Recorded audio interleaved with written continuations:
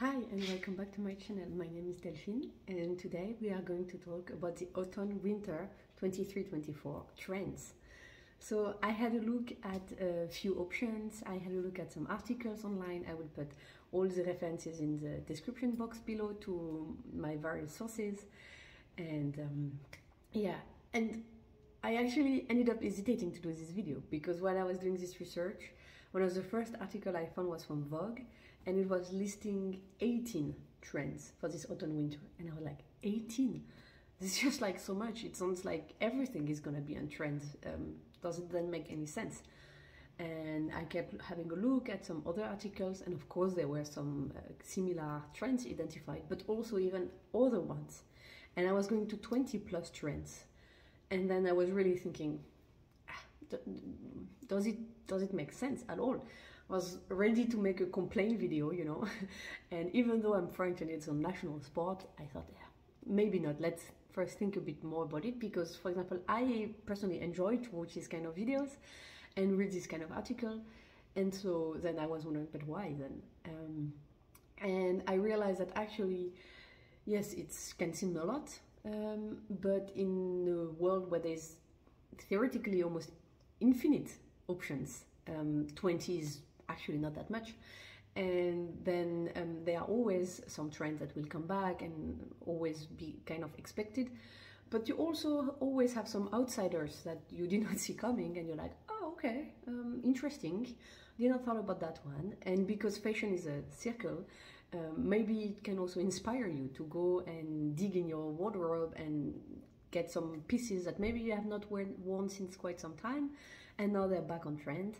And also beyond that, I also find sometimes a trend, just the name, it can sound like, yeah, but we've already had that so many times.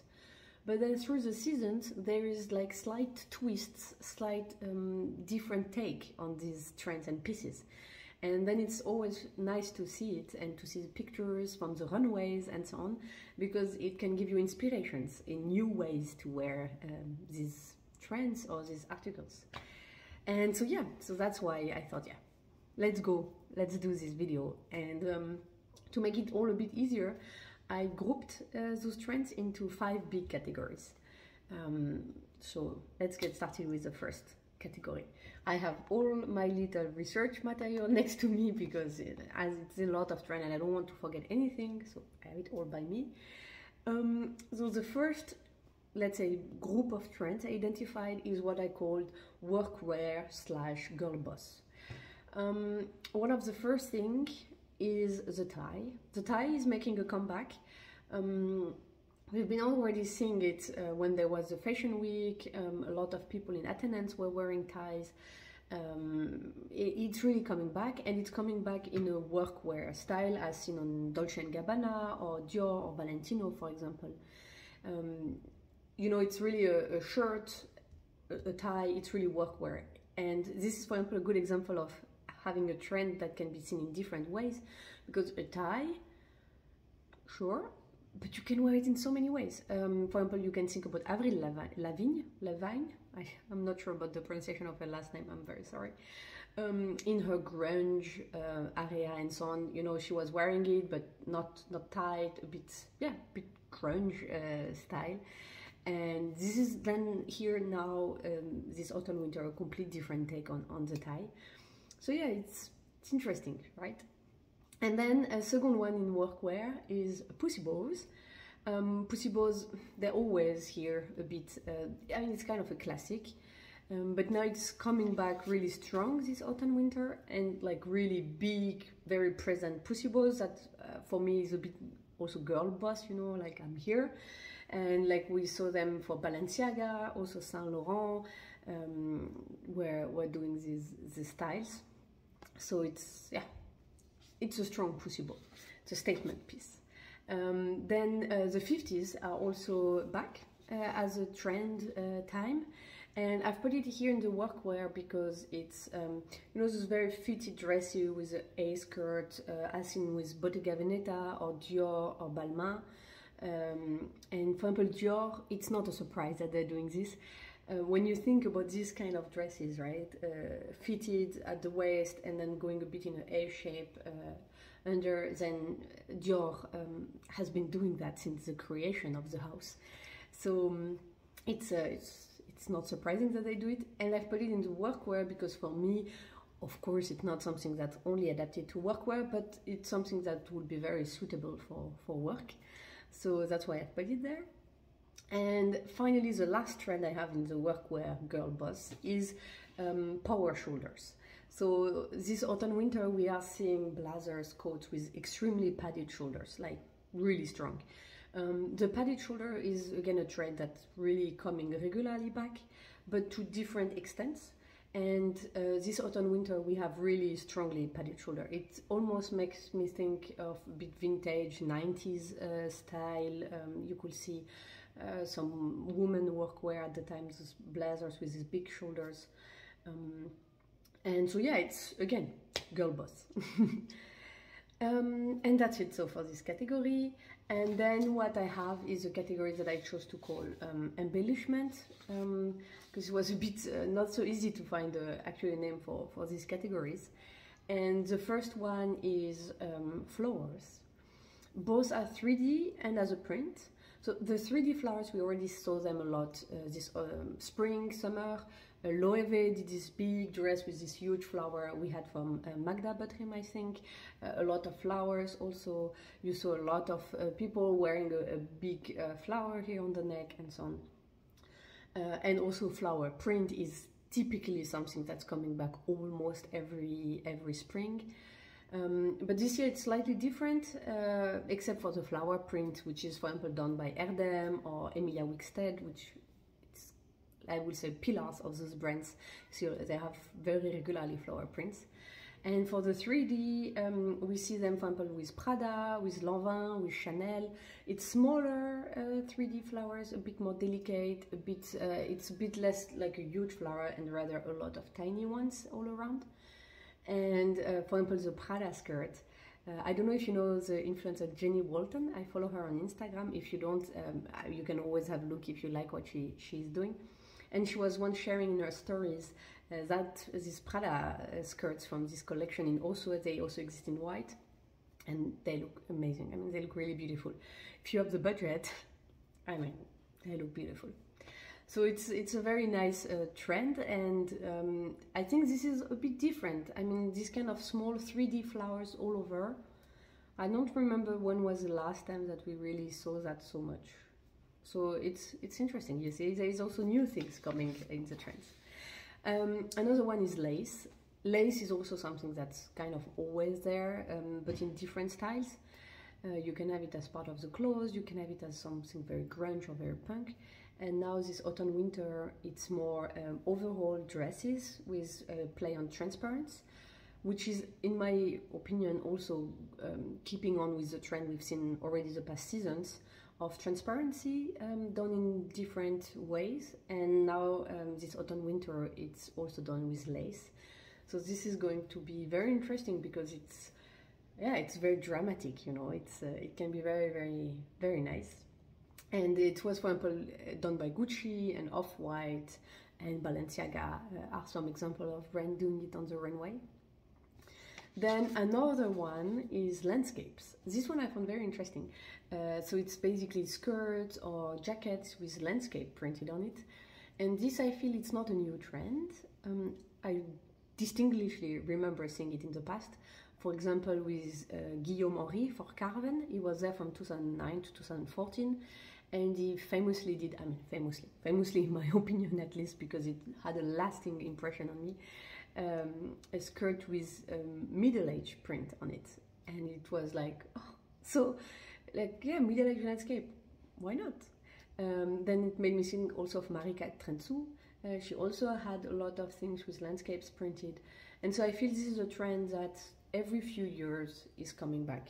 It's not a very strong one because it's not so easy to incorporate in your everyday life and to wear, but it's something that's definitely regularly coming back. And this autumn winter we have it again, and typically we have it at Paco Rabanne, Coperni, Stella McCartney, for example, are doing this. Then another one is feathers. So feathers, you have so many ways of wearing feathers. And so this autumn winter, they are as dresses, as tops, in overall, in accents. You even have this extremely thin, just one feather top, if you dare. But it looks pretty cool. And it was seen, for example, with Valentino, Gucci, and Loewe. And I think this is a very playful trend, but probably not so easy for every day, because I mean, feathers, that's something very delicate, very complicated, very difficult, right? So I think it's nice. I'm very curious to see how it will be incorporated and used concretely in everyday life, and if it will be, because these are all trends from the runways, but we will probably see some, of course, but there are different level of, let's say, fashion, and you will have probably the seasoned fashionistas that are gonna be able to wear some of those a bit more extreme trends, and then there's more the everyday life person, like for example me, and then let's see how this can be incorporated in our wardrobes. And then the last category, which is much easier to incorporate than the previous ones, is polka dots. Polka dots is really also something that I think is quite of a classic print. It's really coming regularly again and again and again, because it's almost, I mean, it's almost never going out of style. It's just more or less back at the moment. And for example, we're doing now for this the runways for this autumn winter. You have choice. You can have very, very tiny polka dots. You can have middle ones. You can have big ones. As seen with Balmain, Miu Miu, Valentino. So the pictures I just showed were from these 3 brands. I'm very happy about this trend, because I happened to buy a few weeks ago, or I think now it's been a few months maybe already, a Cézanne shirt, which has polka dots.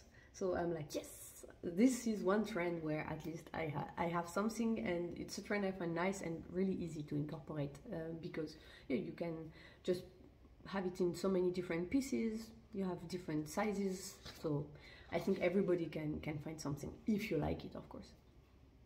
Then that's it for the embellishment trend. And the next one, I called it winter classics. It's, in my opinion, trends we more or less see every winter, and for good reasons. So, for example, the first one is cozy coats. Of course, autumn, winter, it's gonna get cold. You're gonna want to get yourself cozy and warm, so you want a cozy coat. And for example, there were some seen with Ferragamo, Coperni did some, Bottega, Gucci, a lot of them did them with fake fur also. You have the iconic classic Teddy coat from Max Mara. I think by now it's I think what you can call an iconic, classic, timeless piece, that coat. So I will not be surprised to see it again this autumn winter, and also maybe Max Mara will release again new colors and things like that. But so cozy coats, no big surprise. Another one is knitwear. Again, not very surprising. It's autumn winter. You're gonna want some knitwear. So Chloe, Off-White, I've been doing some, for example. Yeah, nothing very surprising. It can be worn in many ways. As you like. There were a bit of everything on the runway about that. Another one, also quite classic, is leather. Leather you see anyway almost all the time. It's also something that never goes really out of fashion. But now this autumn winter, what I found interesting with the way the leather is worn is that it's worn as it's called trompe-l'œil. So it almost does not look like leather. So for example, McQueen did this kind of purple trench, which is obviously leather, but it almost looks like fabric, you know, when you see it. And Bottega Veneta, which are leather master, I mean, the skills on leather are really incredible. They've done a combo of a short and a shirt that almost look kind of like a pyjama, and it's leather. And you see it and you will never think it's leather, but it is. And this is also interesting because, yeah, leather is always something that's here, but sometimes it can be in so many different ways. Leather is something that can be interpreted almost without limits. And so this autumn winter, it's more worn as almost as if it were not leather, if that makes sense. And then the last trend I have in that category is tartan. You know, this Scottish print. And this I also put it in the winter classics because I have a feeling this is color combination and the style that we see again much more for autumn and winter. It's been worn, for example, by Burberry is of course a house that's mastering tartan. I mean their let's say emblematic print, right, which we will find inside their coats and so on, is a take on some sort of tartan. So of course they are masters of it. So there was some from Burberry. There was also Andreas Kronthaler for Vivienne Westwood, also a British designer. So also not a huge surprise that they will have some mastery of the tartan. And then Dior also did some, and it's not their first take on it. They also regularly do some things, but so it's yeah, it's very nice. I think it's also something very classic. If you might already have some pieces with tartan. I don't know how to pronounce it. I mean the Scottish print. And if not, I mean I think it's not a bad investment to buy something with this, because as I said, it's almost intemporal. It's timeless. It's something that's always coming again and again and again. And even if it's not on super trend at the moment, you can still wear it. It's really a winter classic. Yeah. Then the last category, or no, the fourth last category I had, sorry, is colors. And here I'm gonna go quite fast on it because I have a feeling this autumn winter almost all the colors are trendy. I mean, I'm exaggerating, but some are very classic and expecting. So black and white, for example. Gray there was a lot of gray, but kind of like every autumn winter. Red is also strong, but red is often a strong trend. It's not the first time. I mean, it's regularly. Red is particularly loved. Then camel beige, overall, this is also something, especially in autumn, that we see a lot. Every autumn we see a lot of it. So it's not very surprising. And then this is maybe a bit more surprising for autumn winter, pastel colors. This is often more a spring summer trend, but this autumn winter pastels are also trendy. They did not speak, interestingly, there was no mention of pink. Although I have the feeling we had this huge Barbie core trend, and I could see this going on a bit still in the autumn, but apparently it was not so seen on the runway, at least. So I would be curious to see if pink will be more of a color we will see also actually in the autumn winter. But so yeah, there's a bit of all kind of colors are trendy for this autumn winter. So just have fun with whatever color you like. And then the last color, or the last trend I've identified, let's say, I called it still there / coming back. It's trends that we have been seeing the past seasons. They've been there, and they are still there, basically. So for example, there's the shorty, you know, the extremely short little shorts. This trend of the extremely short bottom parts, let's say, started already with Miu Miu when they had their runway in October 2021. It was then for spring summer 2022, and that this mini micro skirt. I think you probably have heard or seen it, and then this started this whole trend of really short and showing your legs out. And then we saw also a lot of influencers and models going with basically just tights and a panty on top. And so this continues, this stays at least on the runway and goes into the autumn winter. We saw it, yeah, with Vivienne Westwood, Miu Miu, Ferragamo, for example. Then another one is the double denim. This again, I have the feeling denim and double denim has been trendy at least since a few seasons. I mean, it was already in spring, summer. I remember seeing a lot about it. I think last autumn, winter it was also already, and it's here to stay. It was with Ami, with Versace, lot of denim and denim. So if you like this trend and hopped on, keep your stuff. it's staying strong. Then another one is a little black dress. This also is the same. I feel this is really something that's, again, never out of trend. It's been trending all the time. The twist this autumn winter is in the shape of the décolleté, which is a bit more graphic. So that will be quite interesting. I mean, it was, for example, with Loewe, with Alexander McQueen, with Louis Vuitton, that you had, yeah, this little back dress with very graphic décolletés, not just classic, but a bit different, like a little twist on that. So this was also nice to see. Then quiet luxury, so I call it also minimalist or timeless, let's say. Oops, sorry, I'm losing all my papers. Timeless style. This is staying. It's not going away, but I have the feeling, so it's hard to call it a trend in the sense that it has always been there. Now it's got very strong with the quiet luxury style. But yeah, it's always there, and it's staying. Quiet luxury stays for the autumn winter. So if you like this trend also and changed a bit your style, or found new confidence in wearing this style, then that's perfect for you, because it's still there. And finally, the last one, last but not least, it's the skirt over pant, Year 2K style. This was a bit crazy for me. It was seen, for example, by Fendi, Givenchy, Chanel also did that. And this is a trend that puzzled me, to be honest. It's something I never completely understood. Even when it was trendy at the time, 90s, 2000s, I never got it. I still don't.